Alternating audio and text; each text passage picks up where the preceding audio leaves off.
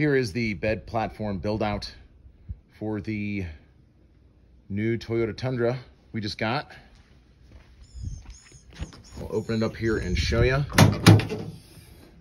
You can kind of see there, built the bed platform, got a double wide air mattress on it right now. Obviously no air in it. Got two little drawer systems in place for storage.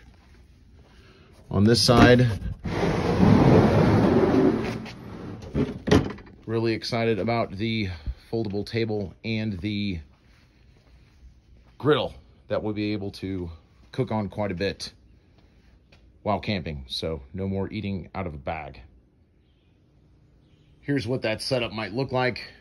Got the griddle there set up, ready to go.